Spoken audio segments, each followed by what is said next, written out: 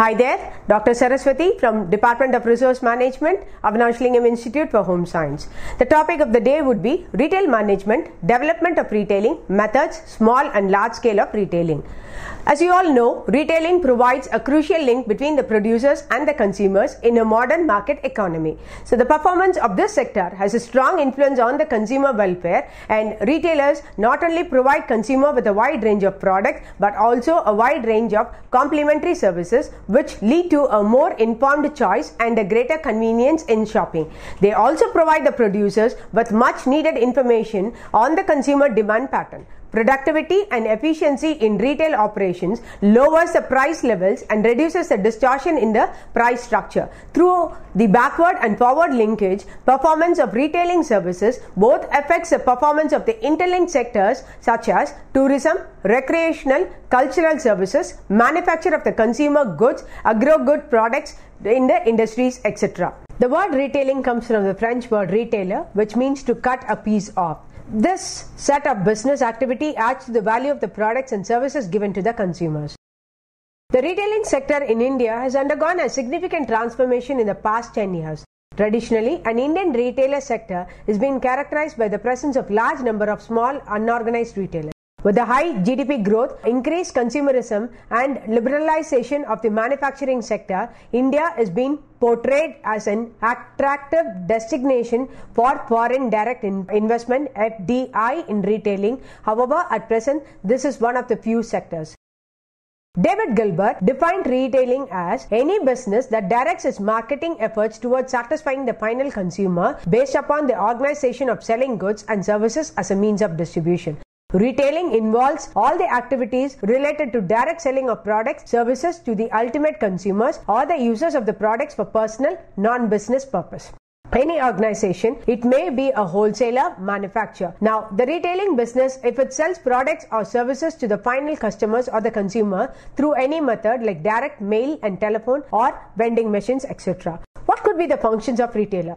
Now, a retailer can provide personal services to all consumers. He can facilitate standardization and grading of goods. He can also undertake physical movement and storage of goods, and they assemble goods from different suppliers and wholesalers. They keep ready stock for goods to be supplied to the consumer, and they extend credit facilities to the consumer too. They create demand by presenting window display and events, etc. They also understand the sales promotional activity. Retailing in India employment to about 7% of total workforce in the country and contributes to about 14% of the GDP to India. It took 10 years for the first 2,500 organized retail stores to get emerged in India. The next 2,500 could get easily added in the next 5 years, and formats new to India market have placed and or have emerged rapidly over the past 10 years.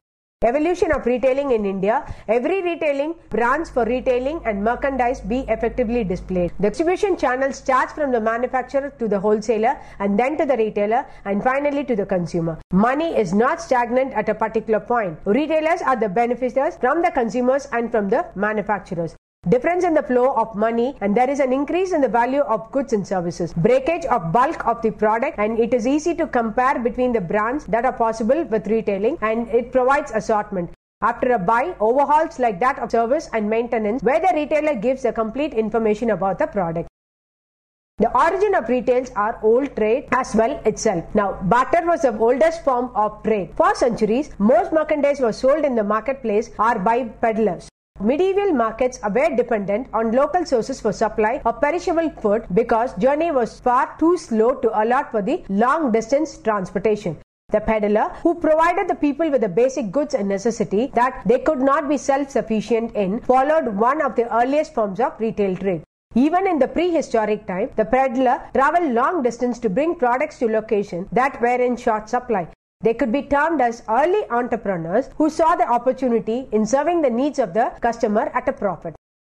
Later, retailers opened a small shop stocking them with such produce. As towns and cities grew, these retail stores began stocking up a mix of convenience merchandise and enabling the formation of high street bazaars that became the hub retail activity in every city. In 1991, we had about 12 to 14 million retail stores which were run by the families, and 2/3 of the store were been in the rural area. Now, what could be the traditional retail format which has been followed in India? It is important that for centuries now, India has been operating with her unique concept of retailing. Retailing in its initial period was a witness at the weekly hats or gathering in a marketplace where the vendors put on the display they produced. Then the market saw the emergence of the local banyas and his neighbor kirna shop.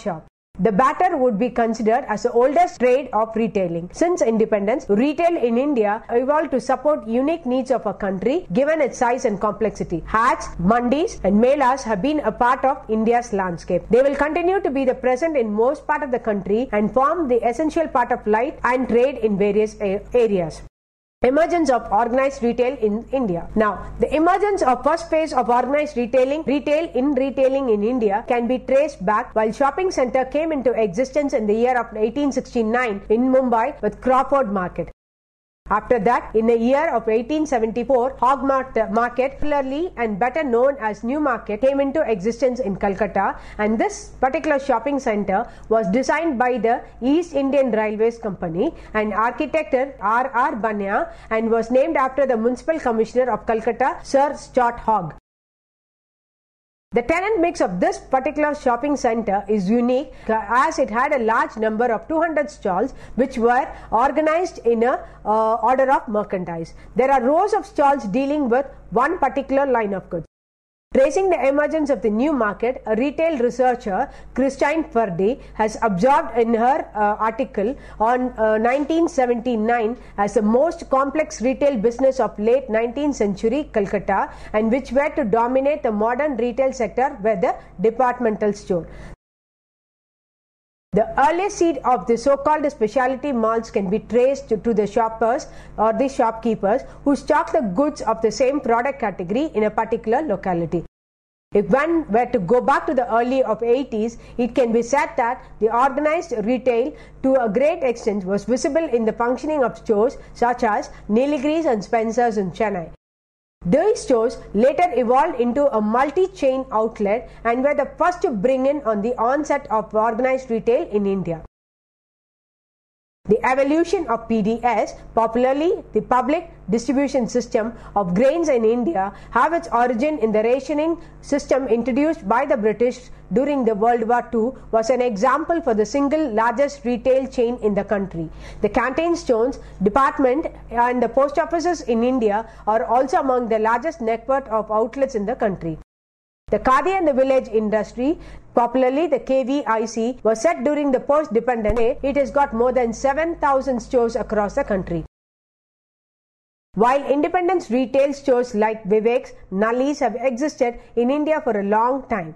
Now, Reliance, Garden Silk Mills, Madura Garments, Aravind Mills, etc. have also set up their showrooms for retail sales of their branded products.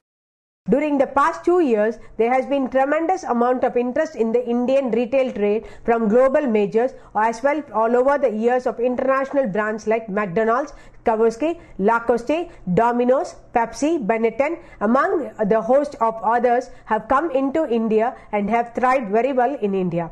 Now, retail formats in India. Evolution of retailing is mainly classified in 3 stages, which were started in early 80s and before 90s. Retailing was synonymous in those stages by the peddlers, vegetable vendors, kirna stores, small grocery stores. One person running a small store.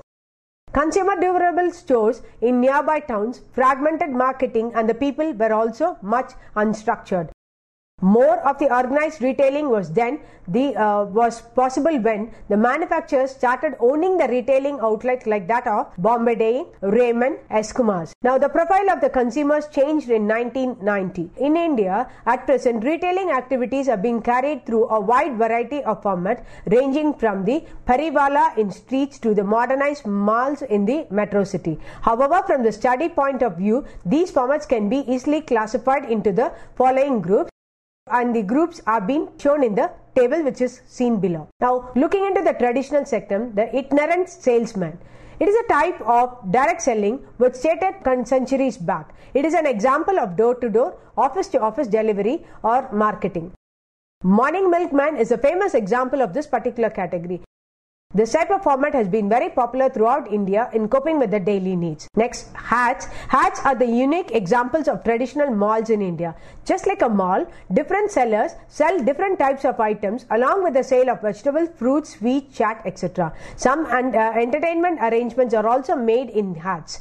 There is always a tendency in the rural as well as in the semi-urban area in India for visiting these hats with family members as a part of picnic cum purchasing program. In fact, hats are periodic markets at a particular place and time organized once in a week or a fortnight. In other words, the term hats refers to location with witnesses a people gathering of buyers and sellers at fixed time and at a fixed location. Next would be Mela. Melas are nothing but fairs and they can range from commodities fair to a religious fair. Virtually every state in India has Mela for which it is known for. It is estimated that more than 2,500 Melas are held annually in the country. It is estimated that the average outlet in every Mela would be more than 800 and the average per sale per Mela would be more than rupees 143 lakh.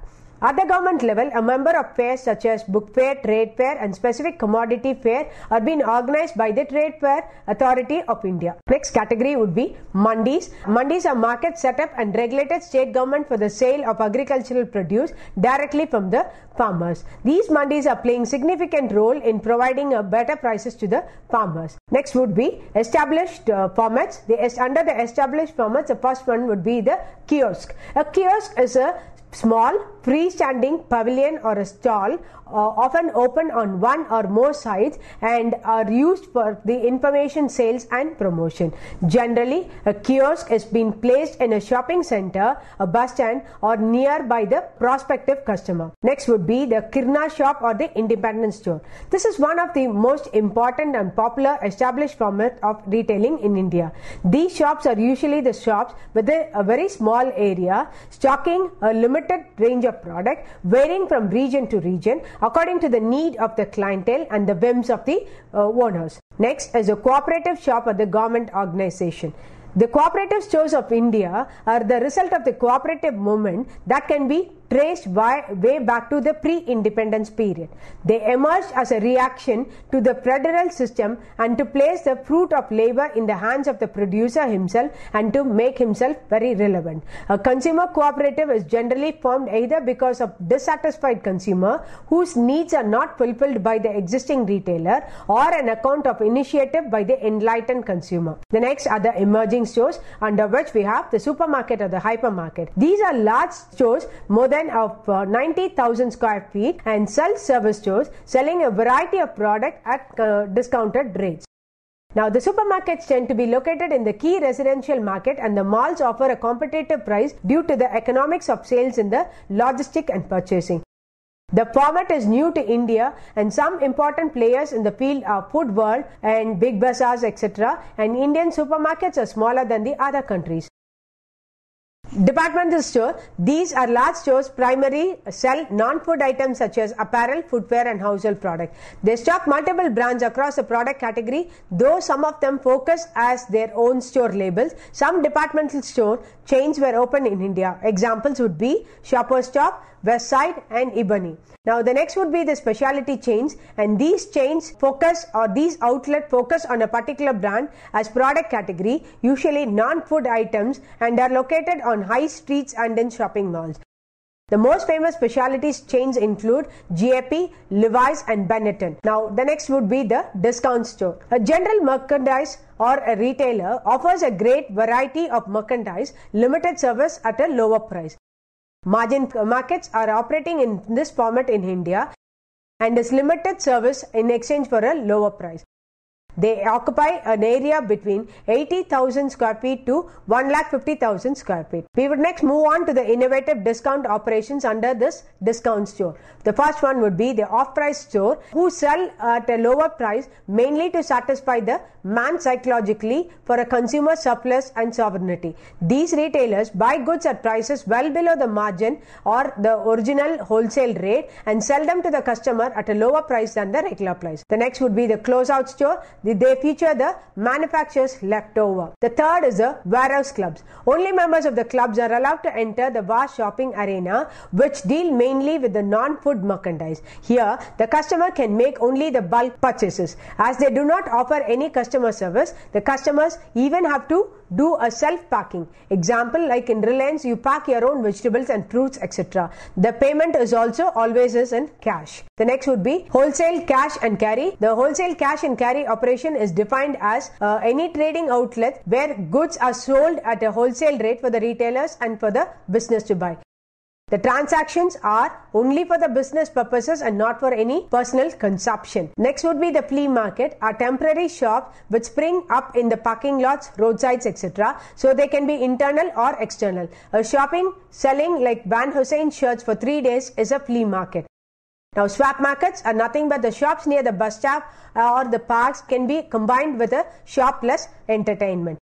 Branches are representative shops of a parent shop, say an additional unit started away from the city. Spin-offs or the twig stores, these are like branch shops and they are geared to the needs of the community in which it has been located. They are the small units of departmental store, but unlike the branch, they carry only one classification of the merchandise. Like you have, for example, the Kannan departmental store, which has got a specialty store for vegetables and fruits alone as a separate store. The next would be the convenience store. It is a retail business of less than 5,000 square feet with a primary emphasis on providing the public a convenient location to purchase quickly an assortment of food, gasoline or other consumable products. They are usually open 7 days a week for extended hours. Next would be PDS or the fair price shop. PDS or the public distribution system would easily emerge as the single largest retail chain existing in the country. The evolution of PDS of Grains of India has its origin in the rationing system which we saw in the earlier phase of this particular chapter. The system, however, continued to remain an essential urban-oriented activity. In fact, towards the end of the first 5-year plan, and the system was closing its relevance due to comfortable food grains availability. Thus, by the end of second 5-year plan, PDS had changed from the typical rationing system to a social safety, making available food grains at a fair price so that access of household to the food grain could be improved and such distribution could keep on a check on the speculative tendency in the market. The next is a specialty store. A specialty store in retail shop is displaying merchandise which have a narrow product line, specializing in a particular type of merchandise and offering specialized services to the customers. Generally, these shops concentrate on specific items such as apparel, jewelry, fabric, sporting good, furniture, etc. Specialty shops are further classified into degrees of their narrowness in the product. Example, a clothing shop would be a single line shop, a men's clothing shop would be a limited time shop, and a men's shirt store would be a super specialty shop. Such shop would always have significant role in relating to the customer durable throughout the country, but particularly in urban and suburban areas. Rural malls have made a beginning. Now, rural retailing is an important segment of the retailing industry, and it is only lately that companies are making investment in this area. ITC have now launched a Chapel Sagar, the first rural mall with a variety of products offering the farmer tool to adapt a new technology and methods of farming and selling their production. Godrej has opened Aadhar, a one-stop shop for farmers focusing on farm-related products. Escorts and Tata Chemicals are also in the process of setting up agri stores and targeting the rural market. The next are the neighboring food stores. From trading posts and limited line stores, develop a neighborhood or convenience store that do maximum retail business. Chain organization belong to the first venture, large-scale retailing. It is defined as 2 or more stores similar in nature and having common ownership, and they are of 2 types, voluntary chain and cooperative chain. A voluntary chain is one which has been organized by the wholesaler who enters the contractual agreement or the arrangement with the individual retailer, requiring that all purchases are being made from the wholesaler. A cooperative chain is one where the retailers join together and operate their own warehouse. The next are the departmental store. A departmentalized retail store which brings many limited line operations under one roof with a common ownership. They actually deal with convenience and shopping goods. Example would be Bloomingdale and Kannan departmental stores, and many other follow. The uniqueness of this particular store includes many types of merchandise such as clothing, furnishing, small wares, etc., orderly arrangement and one-stop shopping, segregation of merchandise like we have for men and women, kids, furniture, cosmetics, but depends on the site of the store. May also have leased departments like opticals, beauty salons, jewelry, religious articles, meat and poultry, bakery, silverware, etc.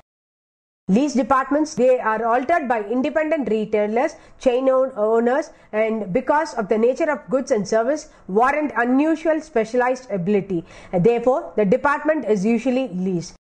Speciality of the departmental store include free delivery, gift wrapping, charge accounts or change accounts, return privileges, and extended credit plans, etc. Unusual ones including the personal shoppers, babysitting while parents are shopping, procurement of tickets for theatrical and sporting events, etc. Such specialty stores deal only with shopping goods, unlike the neighborhood stores that deal with the convenience goods. Sub-specialization offer one narrow classification, the North Shop and the exclusive for ties. Supermarkets. These are the departmentalized food stores and all food under one roof, like we have the grocer, the butcher and the baker. What are the uniqueness of such kinds of stores? The customer have to use a trolley to collect and pay in the counter. And these markets will have ample parking space, lesser employees, and insist on self-service. Emphasis is on the lower price, parking facilities for the customer, and luxury of one-stop food shopping. Many of them offer personal services and customer amenities too. Retailers are also classified according to the merchandising activities. So, under this classification, the activities wherein we have the buying and the selling circle. The merchandise, they carry their convenience goods, staple goods, impulse goods, etc. And there is also currency volume and number of people they employ. Second would be small retailers and large retailers. Small retailers are the ones get involved in the general store, specialty store, flea market, boutiques, swap stores, food specialty, kiosk and the push cart. The second would be the large retailers, the departmental store, lease departments, specialty stores, branches, spin-off, supermarkets, direct marketing, catalog stores, off-price stores, manufacturer outlets, warehouse, and general merchandise discounters. Now, I conclude to say that retail landscapes of the country are changing at a rapid pace, with the malls and the multiplexes mushrooming in all the major cities. Retail has clearly been witnessing a transformation from neighborhood shopping to the concept of malls and family entertainment centers. So, entertainment and experience are now becoming an integral part of shopping. Global industry analysts have often confirmed the country's potential as one of the most attractive emerging retail destinations in the world. Thank you.